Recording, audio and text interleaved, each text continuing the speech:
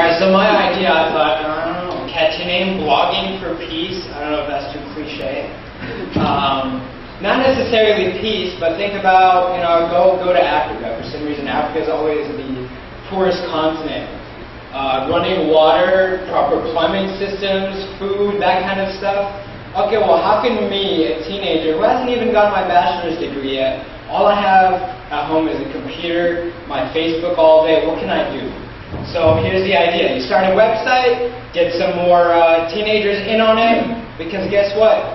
Young people have voices, they have opinions. And as soon as we get those opinions on there, more people read it. It could be humor, it could be politics, it could be about the genetics, it could be about whatever. But the more people that come in here and look at the website, the more people that read the blogs, the more advertising that website can generate. With advertising, I mean, everybody knows Google AdSense comes money.